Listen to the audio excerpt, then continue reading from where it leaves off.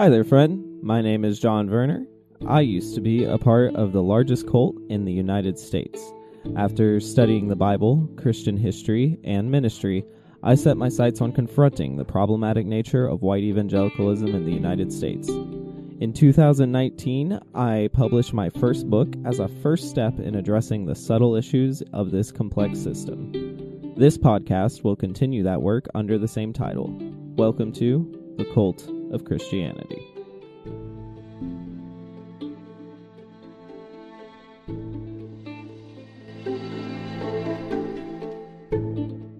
On today's show, I have Rachel L. Roberts. She studied philosophy of religion for her undergrad and has her Master's of Theological Studies degree from Perkins School of Theology at Southern Methodist University.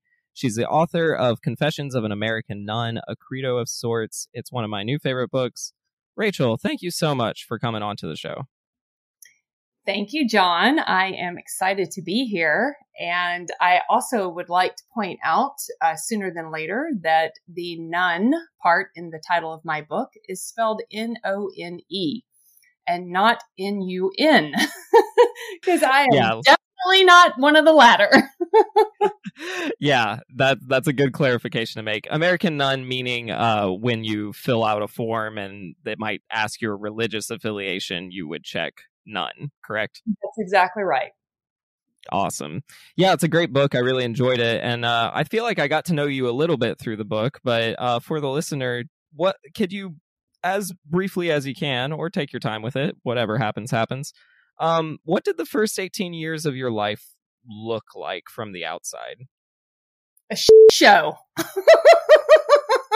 It was a circus. It was a circus. But at the time, you know, a good psychologist would probably, you know, want to, unpack and unravel a bunch of things. But I've reached a place now where I look back and I'm like, that was crazy. You know, I grew up in a Christian cult. I always like to qualify that by saying it wasn't one of the sexy ones. You know, we didn't like sacrifice chickens and marry off child brides. And when I say sexy, I mean, you know, the salacious kind. But it was very much a cult. It definitely met the criteria for a cult. And it was part of what was called the shepherding movement that kind of came to existence in the 1970s and through the 80s. And so it was the experience basically of religion being a very oppressive tool that, ventured into all forms of abuse and terrible toxic ideas, that's taken a lifetime to unpack and, put things back together. So in many ways, my experience growing up for the first 18 years of my life is no different than just about any other person's experience growing up, because we all have dysfunction in our families of some level or the other, and so forth. It's just I had a very exaggerated experience. Exaggerated is a good word, I think, for a lot of people who maybe grew up in some wacky religious backgrounds. So when you say you grew up in a Christian cult, was it a particular church? You said it was part of the shepherding movement. What did it look like? The shepherding movement, I like to describe it as the Amway of Christianity, because it was structured in the classical pyramid type of structure that you experience in those multi-level marketing companies, where you have a few people at the top that benefit from all of the work of the people beneath them. And this played out in the shepherding movement in a variety of ways. It did play out financially in that way, because the whole idea of the shepherding movement was that each individual person had to have a shepherd to basically be their conduit to God. And so you had like the lowest level members of the congregation that would have a shepherd.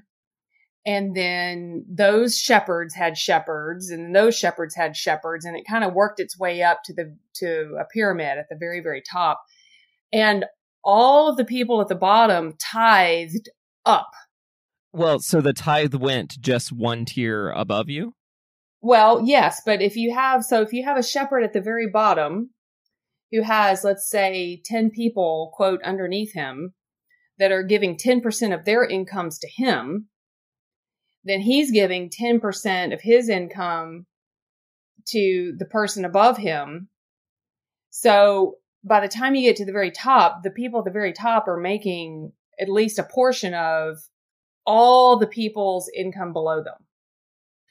Gotcha. So, I mean, in some sense, it's kind of like just cuts to the chase with tithing a little bit. Like, here, let's just do this in a way that makes all these leaders money.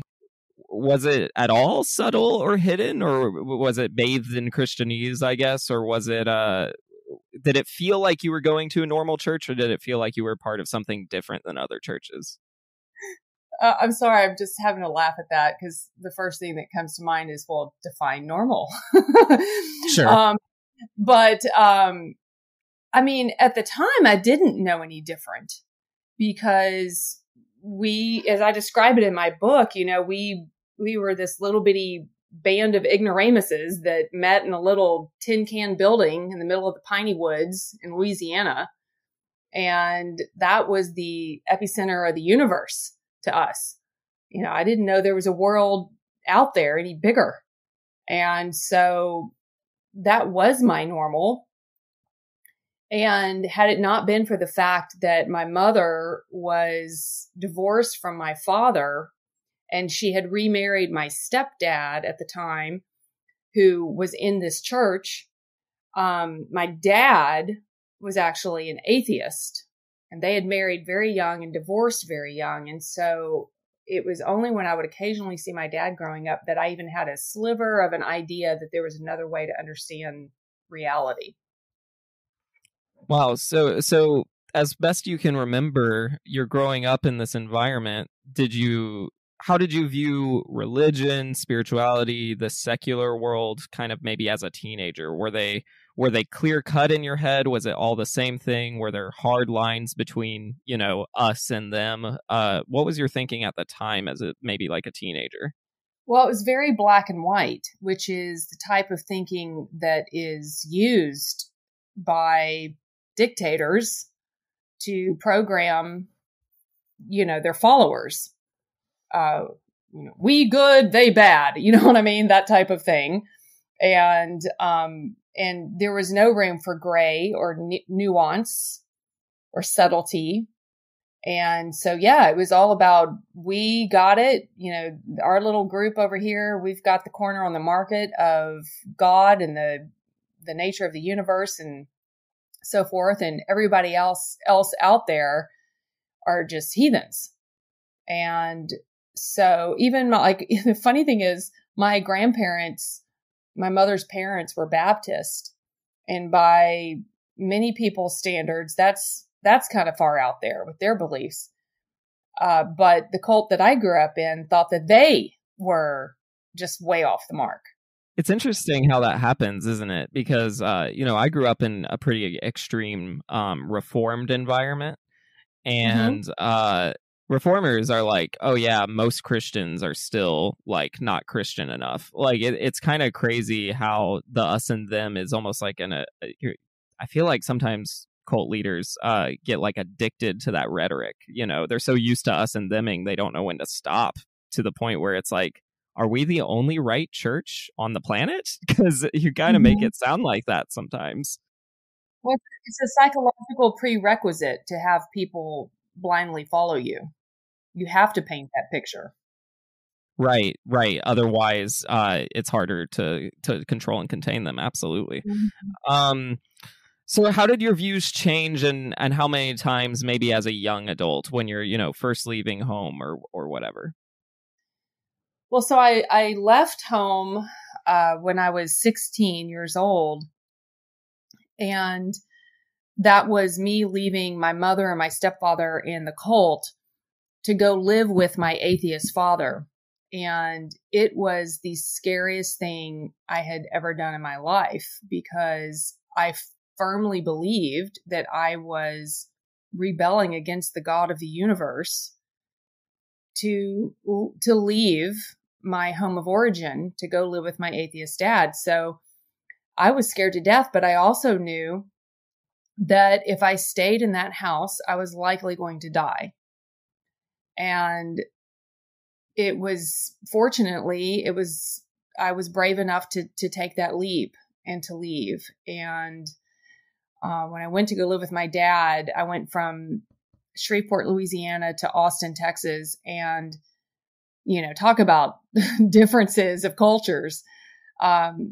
When I got to Austin, I mean, my eyes just opened, my heart opened, and I saw this wide diversity of humanity and fell in love with life finally. So it was, I've always joked that I want to write a book called How I Learned to Love When I Quit Being a Christian. Yeah, I can, traveling does a lot. Just that move alone, will, when you're around different people, than you grew up with or are used to, it definitely has an impact on your psyche. It's interesting that you were afraid were you afraid you were disappointing God, or were you more afraid God was going to punish you, or was it a bit of both? I was afraid. I mean, I was mostly afraid of being punished, which is a reflection of how I was raised. But I was also afraid of, I guess, disappointing God, because I genuinely wanted to do the right thing. And before I left my mother and my stepfather, I had literally gotten on my hands and knees and just prayed and begged God to show me a sign and send me a sign. Should I leave or should I stay? And, I know there's a song there, and if I was a singer, I'd sing it, but the song I'm talking about, right? Should I stay? Should I go? Yeah. Should I stay or should I go? Yeah. but nothing, it was like speaking just into a void. I got, I was expecting, an angel to appear with playing a harp, or, even a warm, fuzzy feeling in my soul or something like that. And it was one of the deadest moments of my life, when I was, with every fiber of my being, beseeching what I believe to be the maker of the universe to give me clarity on this decision I was making to save my own life. And when I got absolutely nothing in return, I didn't quite know how to process that. And the only way I knew how to process it was to kind of get angry, honestly. And of course, now I look back on it and I have a different perspective now than I did then. But at the time, it kind of made me angry. And then I realized it was better for me to leave and risk that this God would punish me than it was for me to stay and know that I was probably going to die if I stayed there. Yeah. Talk about a rock and a hard place. I mean, and I think there's many of those moments in all kind of becoming an adult stories, at each plot point. There's like the society tells you you're an adult, then you actually are learning how to be an adult. Then I feel like there's another point where you're like, oh, now I really need to become an adult. I think there's these big moments like that, but religion makes it, or religion, but specifically Christianity, really makes it a personal battle with this supposed guy in the sky that you're going through, which can be really intimidating and genuinely scary. Yeah. So, but you went and studied religion. So what was some of your motivation in that? Well, I had been, properly effed up by religion. So, I wanted to figure it out. And I guess it was a combination of me trying to disentangle my own experience with religion, with just an intrinsic interest. And so, because there were other people and other kids that grew up in this same system that I did, who did not go, and to my knowledge, of all the kids I knew in this same group, I'm pretty sure I'm the only one who formally sought education in this area. So I think it's a combination also of just an interest that, for whatever reason, I was born with, I guess. More interest. And was it kind of divorced from like any faith you had, or was it still kind of entangled in it? Or to make the question even clearer, like, was there a specific point when you left that house that you were leaving faith, or were you not quite leaving the faith yet? That's a great question. And I liken my relationship to religion over the years as like having a bad boyfriend, just someone you can't quite quit. We'd break up, get back together, break up, get back together. You know what I mean? And so I never, at the time when I went to my undergraduate, I actually just was done with religion. And I was studying it purely from an academic perspective. And I didn't even really think in spiritual terms or anything. I just was seeking head knowledge. And then throughout most of my 20s, I did a lot of self-study with different religious traditions, reading a lot of different books and different philosophies and worldviews and things like that. And then in my late 20s, I decided that maybe I had been exposed to this social justice version of Jesus. And I thought, well, maybe I could make peace with Christianity if I try the liberal Christian route. And so that's what first brought me to SMU with my theology degree, master's degree. And but then that didn't fully work either. And I still kind of toyed back and forth. I ended up going back to a Baptist church and tried a little bit of evangelical Christianity later. And so it was an on and off again relationship for quite some time. And I didn't actually get to finish my master's degree until 12 years after I started it, due to a marriage and divorce and having kids and all that. So when I finally finished my master's degree, it was at the conclusion of that the Pew report came out in 2015 that highlighted the rise of the nuns in our country, and that they were a unique breed of quote unquote spiritual people, because they didn't even select the moniker atheist or agnostic. They said none, like, don't put a label on me. It's basically an anti-label sentiment. And that's what I realized the space I was in, is that I considered myself spiritual, but I don't want to label it, because it has very little to do with religion. Well, not very little. It's been informed by religion, but it's not religious.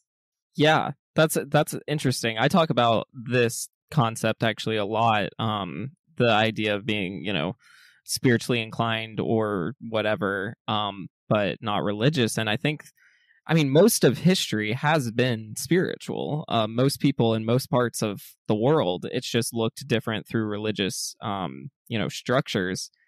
And so, yeah, it's almost, it can be lazy or reactionary to just say, well, there must be no God. That could be the easy route to go.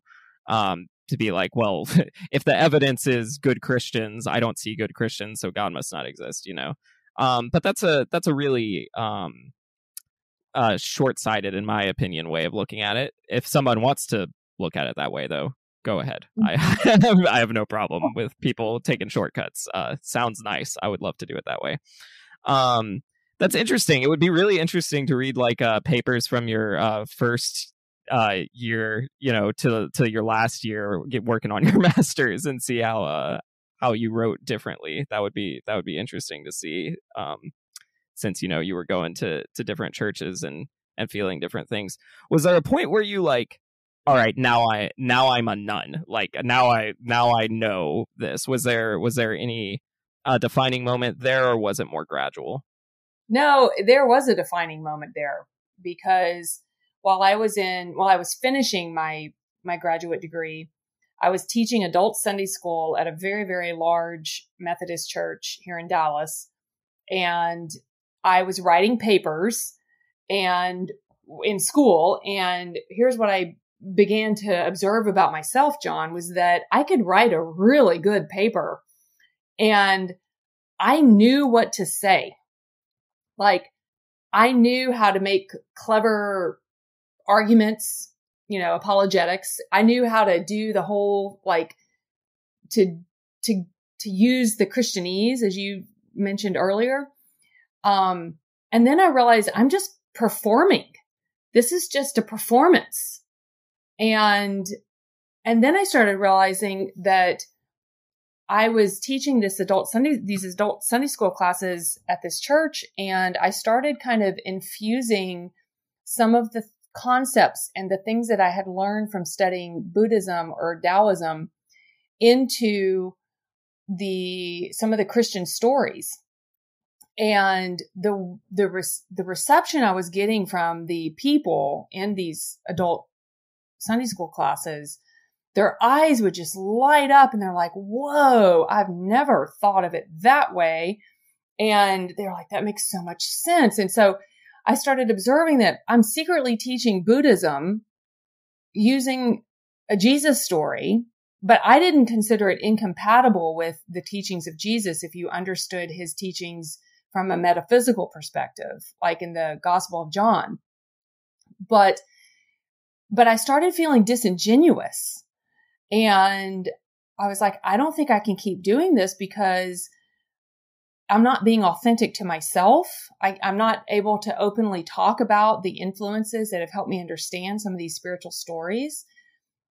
Nor am I being respectful of the institution that I'm in right now, because this is not the way that they would classically be teaching these stories. And so it was right when I was starting to understand this about myself that Pew report came out. And I'm telling you, who knew that reading like some big study from the Pew Research Center would be this earth-shattering experience? But that is what happened. I read that report, or at the time, the executive summary at the top. And when I realized that there were literally millions and millions and millions of Americans in this same space who are like, they've had many different influences in their life from a spiritual perspective. And they were not necessarily atheists. They just simply didn't identify with a particular religion and they didn't want to be labeled. And I was like, that's me. And that's when I realized I'm a nun. That's awesome. That story excites me because, one, it's actually I relate to some of it. It's kind of validating. One of the plot points in my departure from Christianity was getting divorced, and in that time, a person was asking, how could a good God let all this bad things happen to me? Like, like I was clearly going through so much, and I just started mouthing off about, Adam and Eve and original sin, and I just started talking, and then I stopped mid-sentence and I just went, I've been programmed. Like, it was just such this clear moment of like, what am I doing? Like, I'm not even thinking right now, I'm just saying what I've been told to say. Exactly. And those are really huge moments. It was definitely a big moment for me, and an important one. But yeah, I know what that's like, though. I played in some worship. I led worship at a couple churches after I stopped being a Christian just to get paid. Uh-huh. And I've preached sermons that I didn't believe. Like I've done that before, yeah. And so it's a very, you do kind of feel that like guilt from both sides, right? Where you're like, well, not only am I like kind of I don't know, not being as authentic as I would like to be, I'm also not really being that good to these people either. Mm-hmm. So yeah, that's very relatable, I think, for people who, were kind of steeped in this. Thank you for telling me all that about yourself. That I think that really informs, the listener for the conversation you and I are going to have, about this whole idea of community, right? Mm-hmm. So unity is not uniformity. That's one of my favorite phrases, right? It's not every person being a carbon copy of each other, but it's not wrong to have like a structured subculture or like a value village, a bunch of people who agree on the same principles, but aren't so homogenous that they look like, are robotically copies of each other. In some ways, that's kind of like the American dream, I guess, if you ignore, all the bad stuff about the US. Like, that's the American dream, like this whole like the melting pot idea. And Marx and other humanitarians have pointed out that like a clan-like community is necessary in society, and religion, for better or worse, kind of fulfills that role in our society. So to start off just really, really basic, do you think that the human need for community is universal? Is it really something we need? I mean, I'm not an expert on this. I'm sure there are psychologists or that would be more of an expert to answer this question, but based on my own personal experience and my experience studying spirituality and the anthropology of spirituality, the answer is a resounding yes. I mean, there are certainly individuals, I think, that would they say they're maybe content living alone in the forest, foraging for mushrooms or whatever. But yes, I definitely think so. I think I agree too. I struggle with this question because in general, yes, like people need other people. I think that's true. I actually did live in a van for a while and was very isolated. Not quite living off mushrooms. I had cans of beans in my van, but not living off much. And there was actually something kind of spiritual and healing about it, but it always felt temporary. It always felt like I needed something to go back to eventually. Even the monks, from the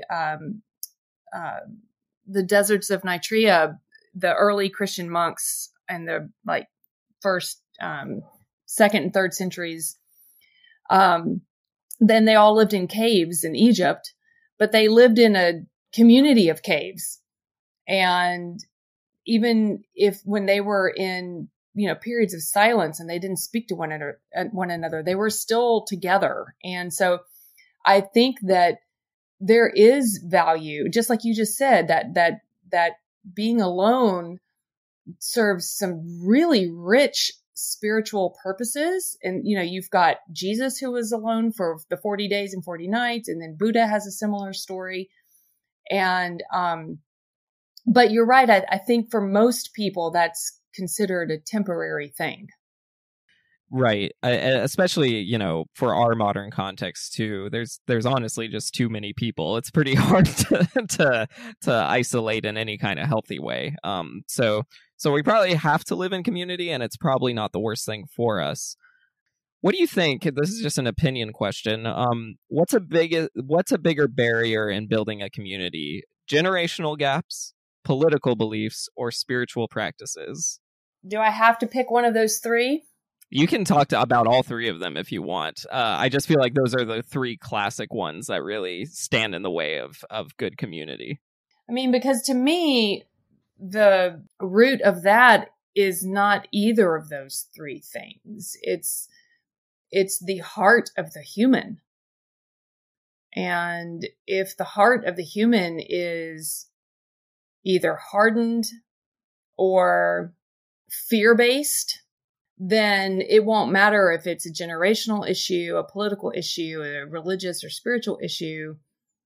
They'll find an excuse to have discord, disconnect, fracture. The root problem to me is the heart of the individual. I think you're actually nailing it, because Yeah, it is fear, isn't it? Because in all three of those scenarios, fear is the biggest factor, right? In what divides people. And I think it's really interesting you bring that up, because part of what I try to talk about with cultish Christianity is they actually use fear to unite people, which is Mm-hmm. dangerous and bad. And like the problem is when you make boogeymans and things to be afraid of, while you might have a community that's all afraid of that, it's a very limited type of community. It's a very rigid kind of community that will eventually break down, one way or another. I think. So yeah, I think you're absolutely right that fear might be the biggest barrier in building a community. And it's not necessarily generational gaps or political beliefs or even religion, because people like to say religion is what divides us, but probably a better approach to be like would be to see what each religion is afraid of. So that's really insightful. Those things are just the window dressings, you know? Those are the generational thing, the political thing and all that. That's just the dressing. That's not the being. And I those are our excuses. You know, that's what we project outward so that we don't have to be honest with ourselves about what we're afraid of. Um and that's why I'm very careful when I talk to people or I do interviews or whatever, that to qualify that I am not anti-religion. I'm anti-abuse of religion. And even more broadly, I'm just simply anti-abuse, because I know many religious people who are some of the kindest, most loving, gracious people on the planet. And they call themselves a Christian, just like some other Christians I know who are some of the most hateful people. And so that's why at the end of the day, for me, it boils down to a matter of the heart and whether or not one is choosing to align with love or with fear. Very, very well put. Couldn't put it better myself. I also make this qualification all the time, because obviously I, have a book and a podcast that the title's rather inflammatory, and I get that. But truly, I mean, I still have Christian friends that I talk to and get along with and consider close friends. Granted, I will admit, in the past like 2 years, a lot of my Christian friends have stopped being Christians. But uh, I agree with you. The thing I'm against is not Christianity, especially as you have as well. When you study Jesus, you're like, Jesus is actually kind of cool. Like it's Shit, yeah, yeah.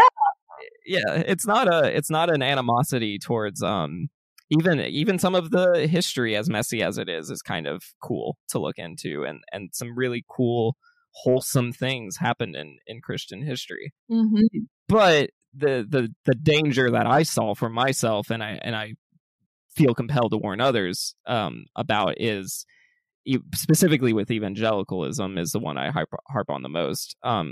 It can create abusers out of good people, like quickly and quicker than you realize sometimes. And it did it to me, like I was a worse person when I was a Christian, and that was like easy to identify.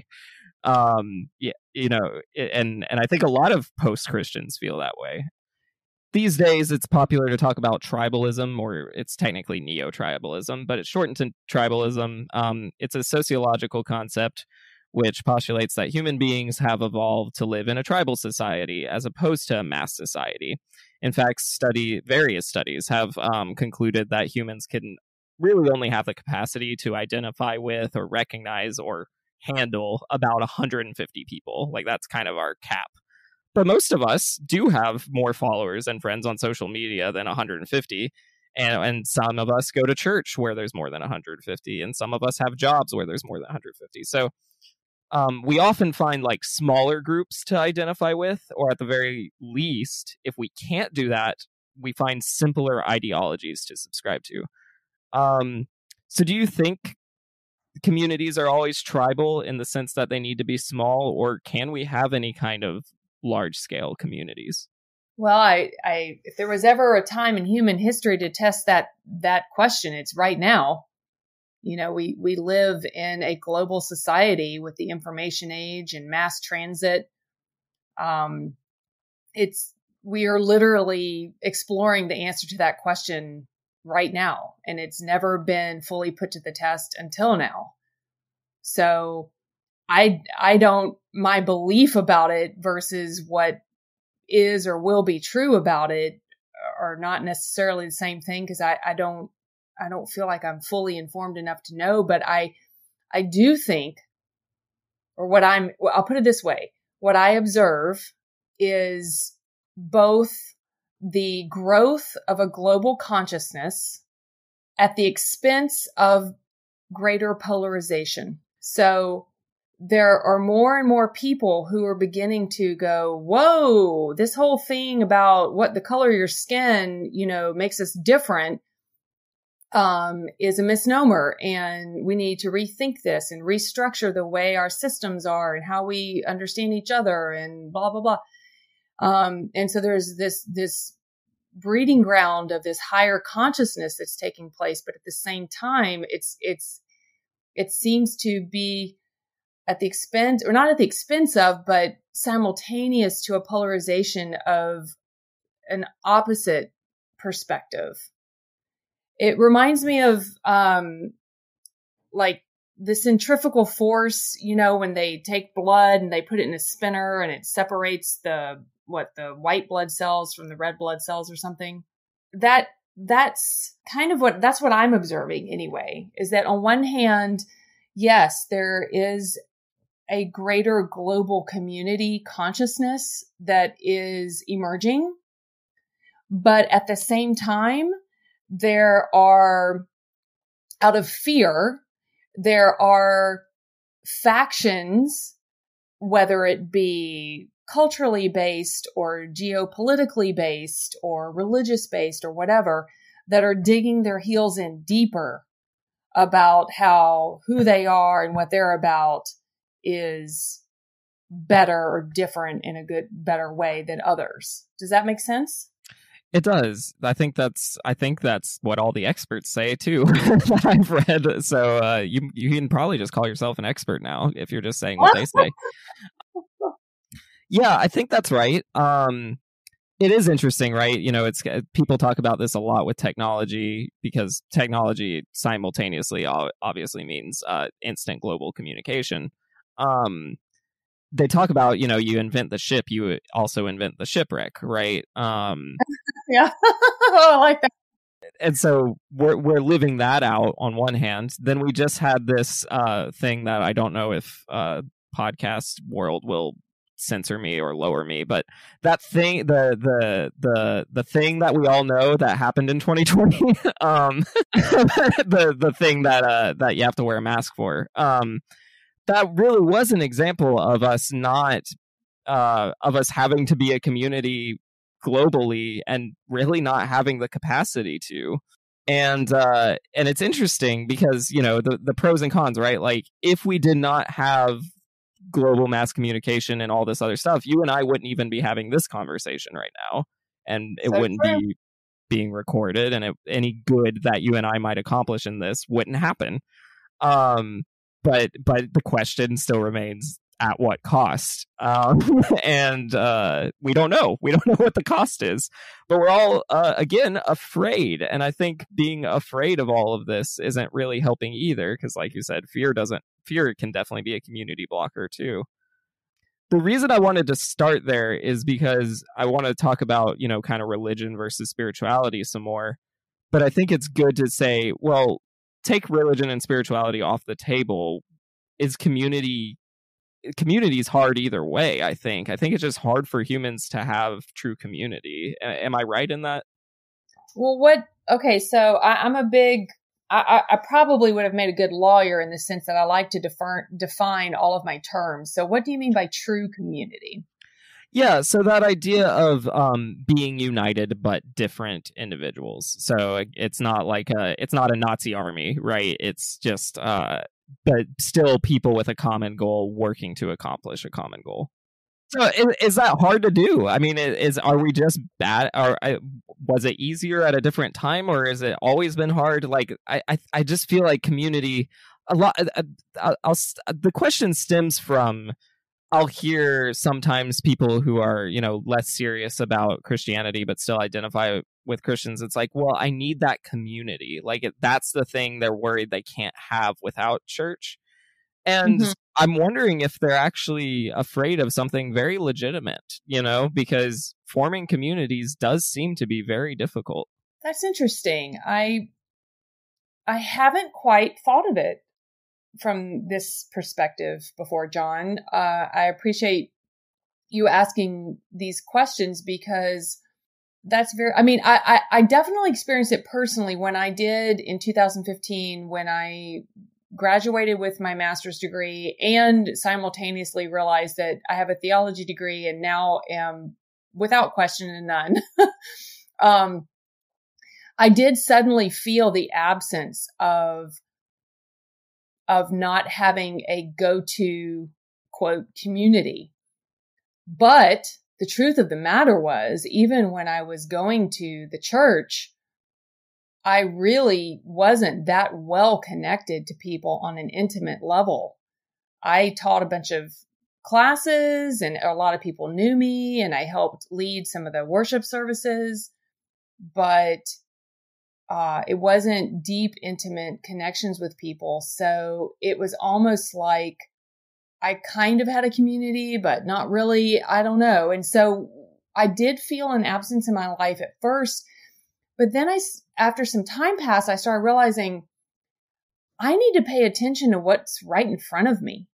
And somebody said to me around that time in my life, they said, bloom where you're planted. So I started looking around and I was like, well, what's going on where I work? How am I meaningfully connecting to the people who are right around me, right in front of me, the people I work for, the people who work for me, the members I serve, whatever. And who are the people on my block where I live and how am I connecting meaningfully to them? And so I reframed how I understood what community was and where I should feel that sense of community. And that's one of the things that I really like to talk about as a non-religious, like a secular spiritual person, is you don't need to go to some big building somewhere and sing a bunch of songs to a dude floating in the sky and tell him how great he is. To have a sense of community, and that if you really, again, like you just said, maybe they're afraid of something. Well, maybe it's because it's easier to go to a church and put all your energy out there somewhere thinking somebody up in the sky is going to give you a reward for it, rather than to be able to face the person right across from you that lives next door. Yeah, I'm over here muted, just saying preach, snapping my fingers.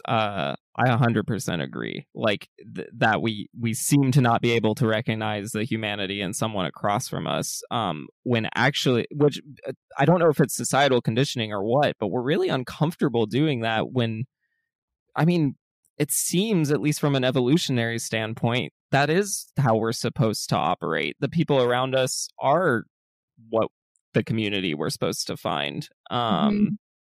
But there's just been so much toxicity, I think, in our both religion and society that have made us really maybe overcomplicate the matter for ourselves. I definitely think that's funny that you mentioned overcomplicating. I was having a conversation with somebody earlier today about what a complicated society we live in. I mean, you can't even call your internet service provider and get a straight answer. They're going to transfer you to like 5 different people, before somebody maybe can help you. And it's just, I was thinking, man, we've, there's been such advancement in technology, but at the same time, it's come with these layers and layers of complications. And that has created barriers, I think, to people having just that genuine, I see the humanity in you. and you see the humanity in me. Absolutely. So let's talk a little bit more about humanity and religion and spirituality in light of all this, complication and also overcomplication regarding community. So dictionary definitions, right? Religion can be generally defined as the belief in or worship of a superhuman controlling power, something more than a human controlling. So usually a personal god, but it could be multiple gods. It can be more specifically or academically referred to as just a system of faith and worship. But spirituality is a much vaguer and term. It's typically understood as the quality of being concerned with the human spirit or soul, as opposed to just like material and physical things. And the opposite of both of those ideologies would be something like secular materialism. However, it is probably best to view irreligious, spiritual, and religious as like a three-circle Venn diagram, right? And everyone can kind of like plot themselves inside one or two of these circles, maybe all three somehow. But what do you think the biggest difference between religion and spirituality is? Have you seen that meme that I've seen it circulate in social media with the picture of a fish in a fishbowl that is submerged in the ocean? Oh, yeah. I have seen this meme, yes. Yes. So that meme to me is a great illustration of the difference between religion and spirituality. Religion has limitations. It has a structure that you have to work within. Spirituality is the universal property that exists in all of life, like life itself. And religion is a bunch of, structures and artifices that have been created to try to explain or get to that space of spirituality. I agree. I don't mean to be a D-bag, but can I play devil's advocate just a little bit? Please. No, are you kidding? That's what conversations like this. Yeah. Okay, so I really do agree with you, but you could also say like, rules or regulations or structure can be a route to freedom, right? Like, like the people, I guess a classic example would be like traffic laws, right? It's like, well, what actually does provide more freedom? Everyone driving wherever they want all the time, or having roads and signals and all the rest of that stuff? Could religion be doing that with spirituality? Could it actually be improving it with structure, or no? Well, so it's not so much that religion I wasn't trying to suggest it's a bad thing. But I think it's almost like religion is like having your training wheels on your bicycle so that it can stabilize you and get you from point A to point B, only to realize that eventually you don't need the training wheels. And so, and that's where, there are many different quotes in different traditions that point to this idea, that religion can be like a support system for a person who is trying to evolve their spiritual self. But when you really start to dig in deeply in the spiritual traditions, and I've been greatly influenced by mystical traditions, which mysticism gets definitely misunderstood by a lot of people, particularly some of the rabid atheists. They don't understand what they don't understand, what it means. But when you kind of get into this mystical space of it's not about the rules and the structures. It's how those rules and structures allow us to get to a different space that matter. So, and besides, yes, I agree. Traffic laws by all means are necessary, but again, it's true freedom is realizing that you don't like, I'm sorry, we're getting really deep here. So I'm having to really think through this. When I started thinking about where do I have the greatest sense of freedom, it's not in the ability to do whatever I want. The greatest sense of freedom is the ability to say, I could do whatever I want, but I choose not to for whatever reason that is better for me. I just want one of my favorite quotes is from Russell Brand, who says, we've been taught that freedom is the freedom to pursue our petty and trivial desires, but true freedom is freedom from our petty and trivial desires. Yes. I've not heard that quote, but go Russell Brand. Yeah, it's one of my favorites. I 100% agree. And actually, even when I was, in Bible college, we would talk about how older. this is deep cut stuff, but older Christians who have been Christians for a long time talk about how, I don't feel God's presence anymore. And the Christian rationale for it was because God doesn't need to be in your life so much. And it was very fascinating. I remember hearing that and being like, what? Because, young evangelical studying to be a pastor, I'm like, that doesn't sound right. But it's common across many religions, talking about, like, sometimes, like you were saying, like, religion can be a launching pad or training wheels, like a start to get you going. And in fact, I would not be, I don't think, as spiritually comfortable as I am these days without some of my religious studies, even the problematic ones, really did lead me, I think, in a good direction.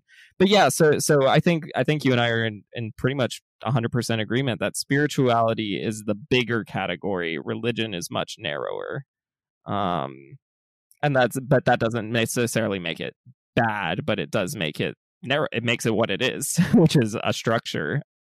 And the thing is, though, is that there are some religious people who understand that religion is the finger pointing to the moon. So that if you understand that this is something that is serving a practical purpose for you that brings you to this greater space, I think you can be both. You can be religious and deeply spiritual. Now, for the purposes of our discussion right now, as someone, I do consider myself secular, but I've been highly influenced by the experience of and the study of many different religions. And, but I came to a place where I define spirituality as simply being connected to something greater than yourself. And that can be interpreted differently by different people. Some people will still think of a concept like God. Other people think of, the collective consciousness or even community.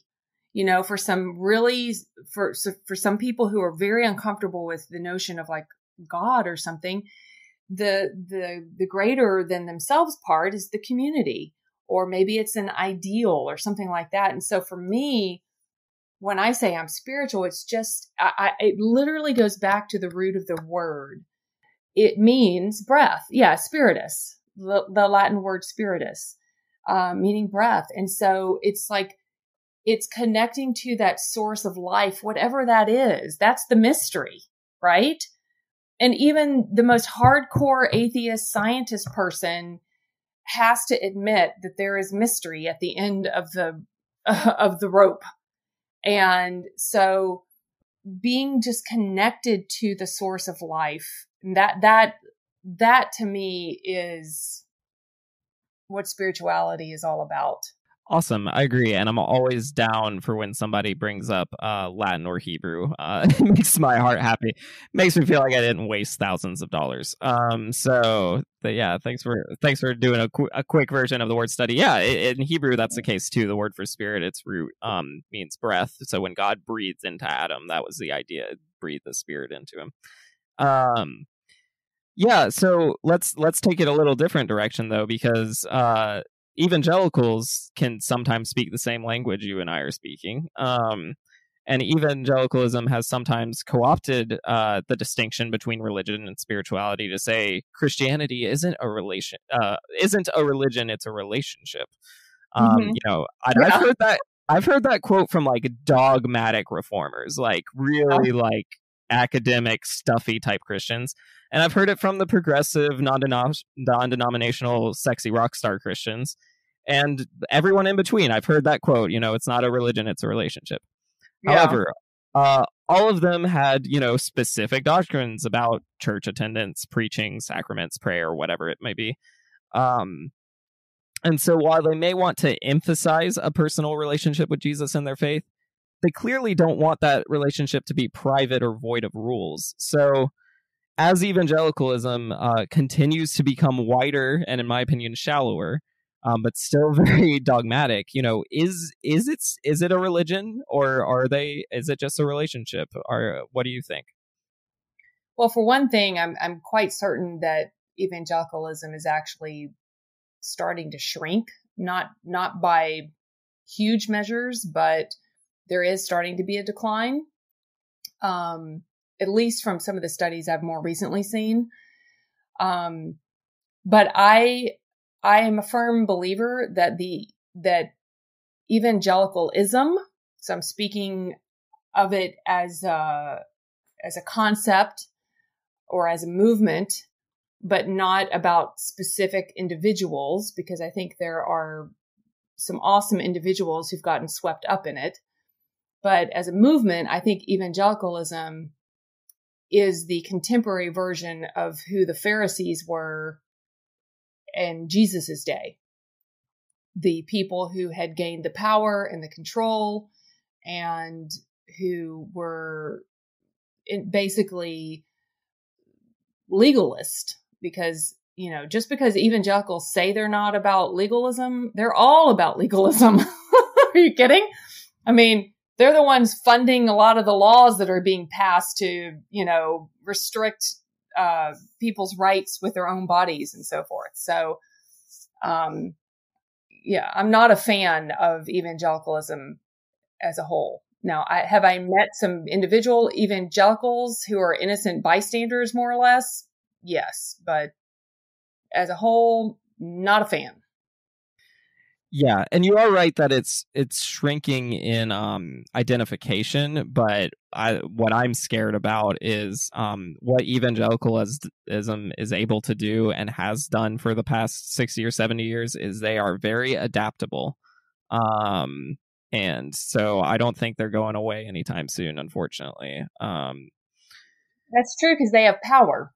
They've merged with the political system in our country, and it's become all about power. So, yes, yeah, in that sense, you're right. So in numbers, they're shrinking, but in terms of their power, I definitely agree with you. It's a threat. And I live in Texas. So believe me, I am keenly aware of how this merging of their ideology, listen, this is all about power. They won't admit it, but it is. And so religion is just the flag they get to wave to try to justify their horrific agenda. To use a term you and I would have used unironically back in the day, preaching to the choir. But, yeah, totally agree. That's I call evangelicalism the biggest cult in the United States. Yeah, I think, and yeah. Yeah, and my three markers of a cult are always: are they controlling, are they containing, and are they asking people to convert others? Those are usually the three markers of a cult in my eyes. And they do. So but that is what's frustrating. You brought up Pharisees. I've heard tons of sermons against Pharisees from evangelicals. And so there's almost like a cognitive dissonance thing that sometimes happens. It's very, very infuriating. But yeah, as far as I can tell, religion is a much better term than any kind of relationship with divine being. I don't think evangelicalism can be defined as really any kind of spirituality, if I'm being completely honest. I agree. Yeah. So great. It's always good to agree with somebody. It's also always fun to talk to someone who's in the Bible Belt with me. That's always fun. I'm So are over you in here the in Bible Georgia. Belt too? Oh yeah, You're in. Atlanta, Georgia. Yep. Oh no way! Okay, I didn't Yep. realize you were over there. Okay, Yeah. cool. Peace up, A-Town down. Yeah. So one of the principles that is at least preached in Christian circles is the concept of speaking truth in love. um, and Yeah. the verses they're quoting from are the Apostle Paul's letters to the Ephesians. I really don't feel like reading the scripture verse, but yeah, it basically says, "Speak the truth in love," as we grow up in the way into Him who is the head. It's the idea, and it goes on to say, "Speak the truth in love to make the body grow, so that it builds everyone up in love." Um, the context is about community building, that verse. And while evangelicals sometimes interpret this passage as permission for Christians to be what they perceive as brutally honest, that's not really what the phrase means. Speaking in the truth in love more accurately meant maturing, right, individually and communally, not by being in denial. But the goal of speaking truth in love is so a community could build around love.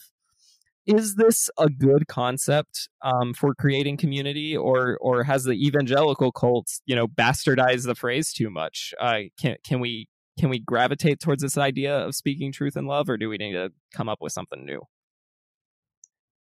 The evangelicals have bastardized the entire Bible, but the Bible itself is a. Can we say bad words on your podcast? Oh yeah, I bleep them out, but I think it's funny. So keep Okay. on keeping on. I say it's The Bible itself is a clusterfuck. I mean, it really is. And I describe the Bible in my book, but it's basically a beautiful mess. That's the problem. The evangelicals are purporting a very simple approach to the Bible itself. And as a result, you end up with just a ginormous mess. And so, I don't think like this one verse that you're referring to, and this whole idea of bastardizing this one verse. I mean, that's just the way they roll because it serves their agenda. Now, the problem is, I think many of them cannot separate themselves enough to know what they're doing. But the other problem is that the Bible is full of beautiful, beautiful concepts that, if understood through the lens of not legalism, but the spirit of it, I mean, it's beautiful. And I do think that it just depends on from what perspective you want to interpret the verse. And for me, I think that for myself and many people that I either know or I've connected with through social media, we've been traumatized by Bible verses that I don't want to hear it from a Bible verse. So for me, the concept may or may not have been intended by the author in the Bible, because the truth of the matter is we don't really know exactly what that person meant. You cannot help but project your own like worldview and mentality when you read these ancient scripts, right? And so part of what I'm advocating for as a nun in the 21st century is let's come up with some new illustrations, some new phrases and new analogies that speak to who we are today in a modern society so that we can know exactly what we're talking about. And we're not taking something written 2,000 years ago and projecting our own meaning onto it. And so I'm kind of giving you a circular answer, I guess, to your question, because it's complicated. On one hand, I do think it's very possible that the idea of speaking truth in love is super important. For example, I would interpret that to say that, hey, evangelicals, out of love, I'm telling you guys that you are misappropriating your religion and the Bible to oppress other people for your own gain. And I would justify that by saying that's coming from a place of love because it's truth. But they would vehemently, of course, disagree with me. So I personally choose not to I just don't get swept up in that kind of tit for tat with that group. I'm trying to stay in my lane and stay clean in how I understand things. But I do think the idea of speaking truth in love is important. And I think it can be a community builder if people really want to hear the truth.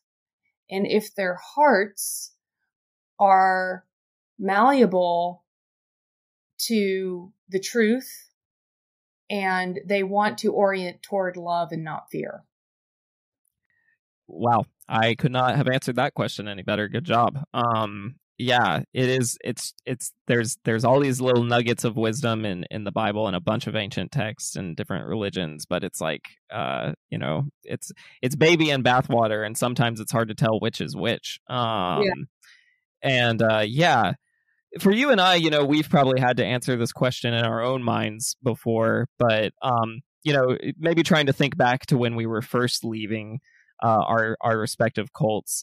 When you first flee anything toxic, it can be therapeutic and sometimes necessary to like curse the source of your trauma and just let yourself be angry about your involvement or possible victimhood in an unhealthy dynamic. But we don't want to get stuck there and give our past experience so much power that it clouds or controls our current life. But how do we do that? How do we call out problematic systems without becoming so fixated on these issues that we neglect, the rest of life? That's a great question, because that kind of strikes at the heart of, for example, if many countless people had not been brave enough to stand up against slavery in this country, we probably still be doing it today. And so, or same thing for women's rights or whatever. I mean, there is a time and a place for radical action. But at the same time, I think for your average person, the answer, lies more in the idea that we have to simply, to quote an overused, quote from Gandhi, we have to be the change, right? Wasn't it Gandhi that said that? Something along those lines? Yeah, and then Michael Jackson way later, but yeah. You know what? Okay, we'll just put Michael Jackson aside for now. Let's just focus on Gandhi. But just to be the change, because not all of us can practically or realistically be these great social disruptors, but we can contribute in our own way, in the way we live daily. And so in the way that we live daily, like that's all I can manage right now. I'm a single mom. I've got 3 kids. I work. I've got a lot of responsibilities. I'm trying to slug it out there in the world. Right. And I don't have the bandwidth right now to go be, this great social change champion, because I'm just trying to deal with what I can realistically deal with. But I can be a social change disruptor in the way I handle my life on a moment to moment basis or a daily basis. For me, I think that's where, for most people, that's where the rubber hits the road. I agree. And I think the temptation, especially in like the social media age, is like, I just got to write the right post or listen to the right person or read the right book. And like, and all that stuff is good, like it's good to educate yourself. and to like want to fight and want to donate and do what you need to do for different social changes. But I agree that like sometimes we picture, you know, the MLKs, the Gandhis of the world and be like, that's what we need. And I'm like, well, if you study history, they might have jump started something, but it takes a lot of people for social change to actually happen and not just one person. So don't put the pressure on yourself to be one person changing things. I think you're right in the way you interact with kids. You know, I'm a football coach and I'm passionate about mental health and suicide prevention. You know, the biggest work I do in suicide prevention is how I coach my kids at football. Yes. And that's how you have to perceive these things. So when we talk about the cult of Christianity, obviously, yeah, I've made a bit of a brand out of it, and like I do my thing with the podcast, but that's not I'm not expecting it to be a switch. You know, I'm expecting it to be maybe something that brings comfort to someone else or helps other people do this in their daily life. And most importantly, if I'm not doing it in my daily life, then I just need to stop doing this podcast. You know, the idea that you're getting at is so important. So thank you for saying that. I couldn't agree more. You know, towards wrapping up, you know, one of the fastest growing groups that we've been talking about is this idea of the nun, you know, when it comes to religious affiliation. But, you know, it's very difficult to avoid infiltration of various religious groups in our politics, our media, and even just our inner circles. So, you know, what does it look like when it comes to separating yourself from religious affiliation, but still having community? Do you have any principles for that? I certainly could use them because I still struggle with this. So finding community outside of religion and how to do it, is that basically what you're asking? Yeah, and probably, you know, mixed in there, like informed by the fact that you might be traumatized by like, you know, having different communities or loss or grieving communities. You know, what I just feel like it's really hard to hit that reset button. So I don't know if you have any advice for that. You know, I have thoughts about that in theory, but like I mentioned just a couple of minutes ago, as a single mom with 3 kids working, you know, there are certain practical limitations that I personally experience that I think would be probably indicative of many people. It's not so much that the potential for creating community isn't out there. It's that we are so hamstrung by some of the practical obligations of our lives these days. And because if I had more time, I'd be more involved in like volunteer work and, you know, civic things and cultural volunteerism and things like that. So I've had to reset my expectations because I think probably one of the biggest problems as it relates to community is not so much that we don't have a community, it's that we have an expectation in our mind of what it should look like.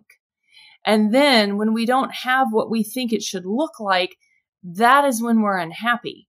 It's the delta between the expectation and the reality. The larger the delta, the greater our unhappiness. So when we can close the gap on the delta between our expectation and our reality, then we have a greater chance of happiness. So for example, would I love to have, you know, 50 best friends that I know I see every week and we go, you know, have this shared experience together or whatever. I mean, that sounds good in theory, but that's not the way the practicality of my life is. So when I reframe, what is it that I realistically expect from my community, then I can find my happiness. So I find great satisfaction in the relationships that I build in my work or where I work out or in my neighborhood or going to my favorite restaurant and getting to, you know the people that work there when I go there once a week for pizza or whatever, you know, and, or through like my kids' parents, they become a network of friends to me. And then I create occasions where I can have more meaningful interactions with these people, you know, whether I have people over for a little party or a dinner party or something, or the routine, the ritual of knowing that on this day I get to see this person and I get to check in with this person. And that gives me that sense of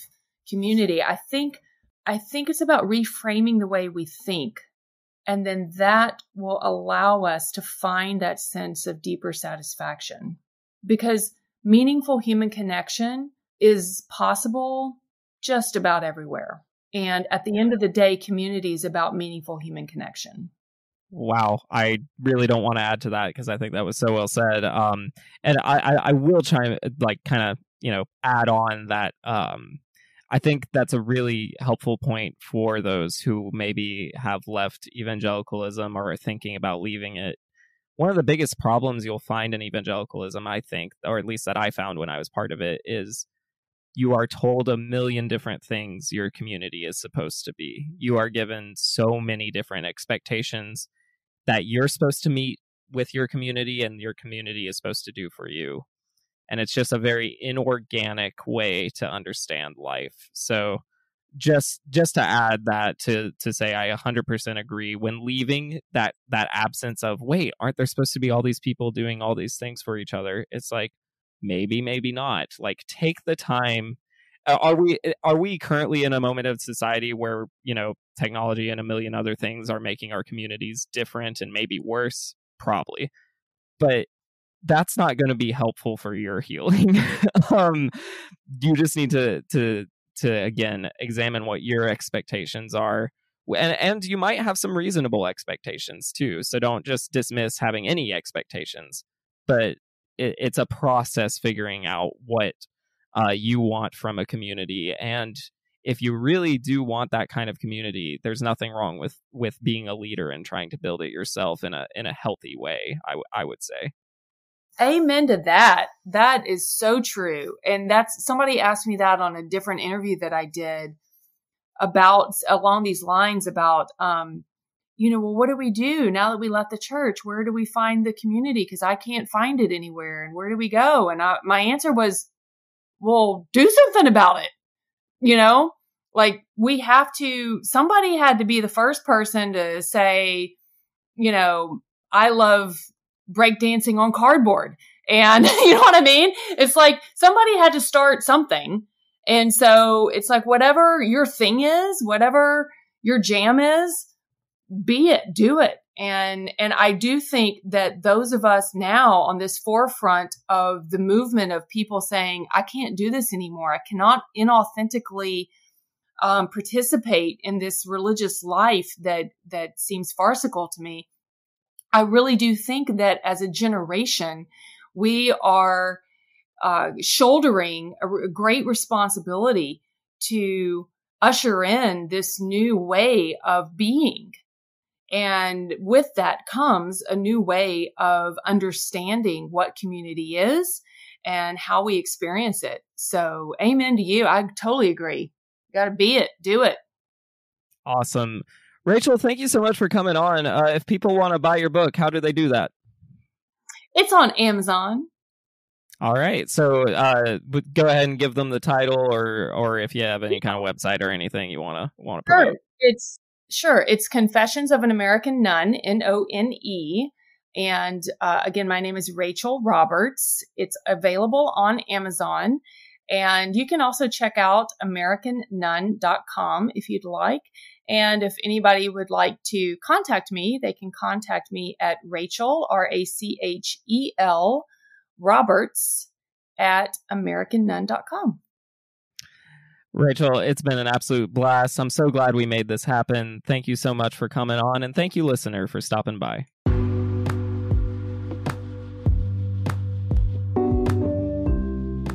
If you wish to learn more about what's going on in my life, or wish to purchase my book, go to thecultofchristianity.com. If you'd like to support this podcast, please continue to listen, follow, share, and consider subscribing for additional content. For only $5 a month, you'll have access to 2 additional shows, Parsing Propaganda, where I review and critique Christian content, and Art, where we try some amateur religious trauma therapy. Every subscriber becomes a part of something bigger than this podcast as we endeavor to hold churches accountable, speak the truth boldly, and most importantly, love others despite our pain. Thank you for listening, and remember to keep love in your life, hope in your heart, and searching in your soul.